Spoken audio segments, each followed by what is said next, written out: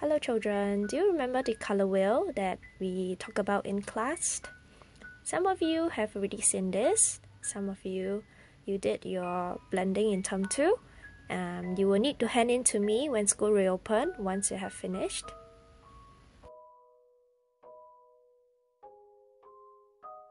Today's art lesson will require you to use analogous colors. So these colors are known as next door neighbor colors because they are side by side on the color wheel, and of course when you purchase a new box of oil pastel, they are placed together. So over here I have already done my pencil drawing. So I'm going to take the lightest blue that I have and I'm going to draw short little lines along my pencil marking.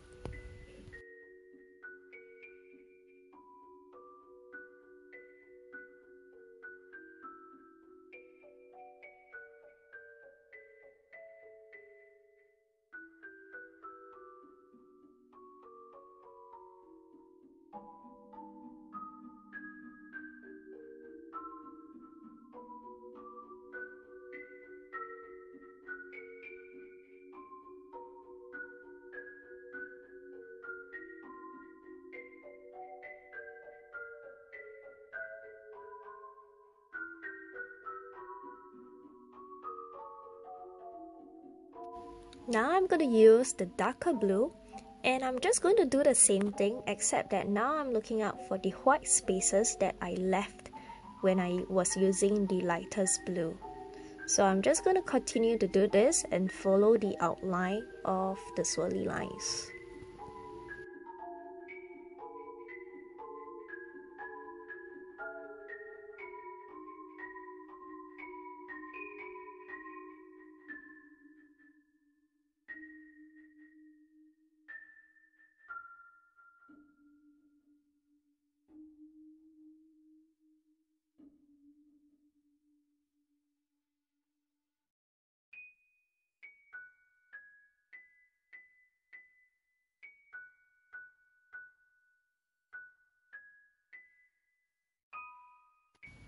Now I'm going to use the darkest blue and I'm going to repeat the same process, and I'm watching out the white spaces so that I can fill this in as well. And then gradually, remember the swirly line, it started with just one lightest blue line, and now I'm going to expand it further so that it's much bigger.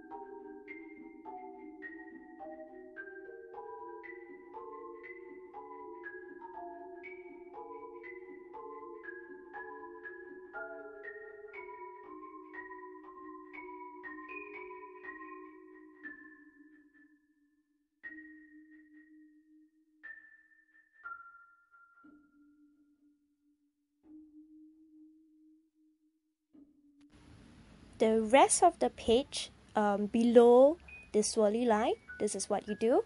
So the whole process you are going to repeat, and it is the same, except now the lines will be slightly longer.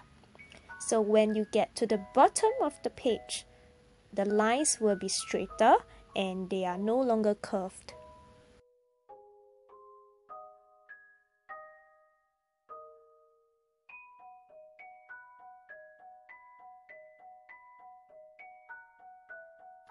It is alright if you break your oil pastel. You just remove the wrapping around and you can use them again. Okay, do not throw away the small pieces of oil pastel because that is such a waste.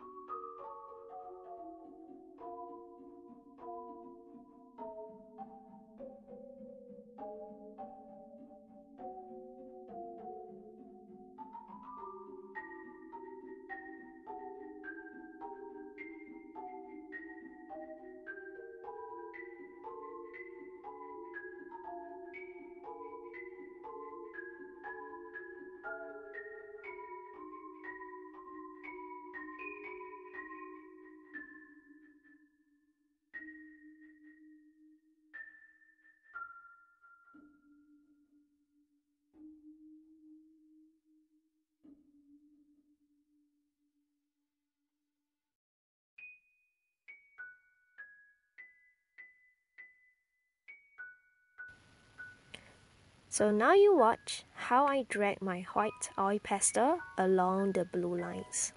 So the purpose of this white oil pastel is not really to show the white because the paper is already white. So you need the white oil pastel to actually blend the colors, the blue colors. Okay, so as you are doing your blending, you are also filling up the spaces along the white paper.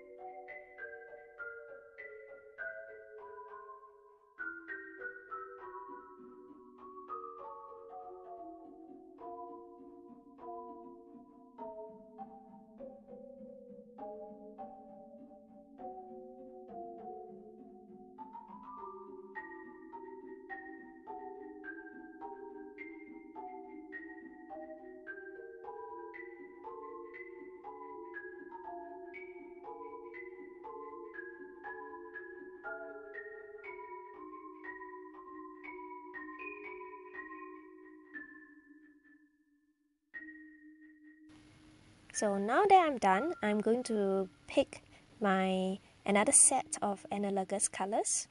So these are in shades of yellow. So I have the lightest one, middle, and the darkest one. So the darkest one will look something like an orange.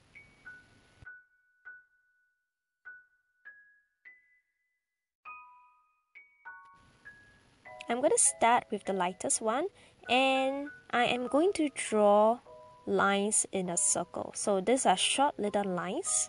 I know the space is really small, but it's alright because we are eventually going to mix up the colors. So right now I'm going to fast forward the video, and you're going to do this for the rest of the shades of yellow.